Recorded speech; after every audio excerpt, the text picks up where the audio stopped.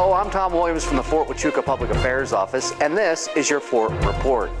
6 soldiers and airmen with a combined more than 144 years worth of military service retired from the military during a ceremony on Brown Parade Field on Fort Huachuca. Lieutenant Colonel David Hawker retires after 28 years. Major Scott Foreman served 20 years in the Air Force. Lieutenant Colonel John Civils retires after 25 years. Major Kathy Babin has 23 years of service.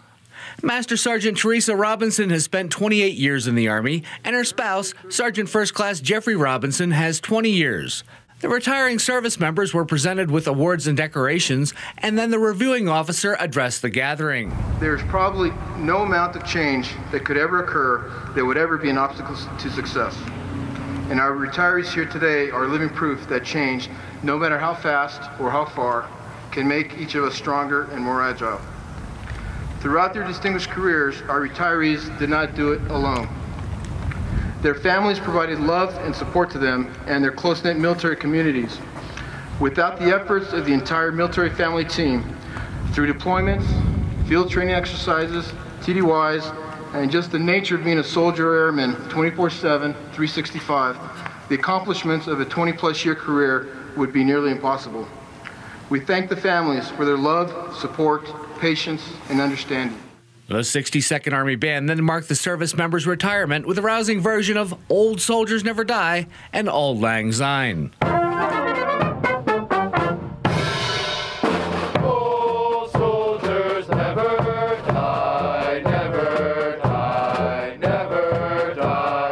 Old soldiers never die, they just fade away.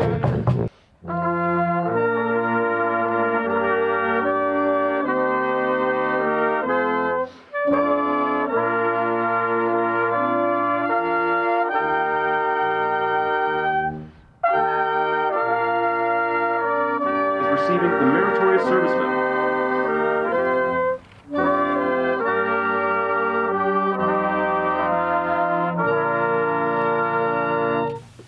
B Troop, 4th U.S. Cavalry Memorial, wrapped up the ceremony with a pistol charge across the parade field.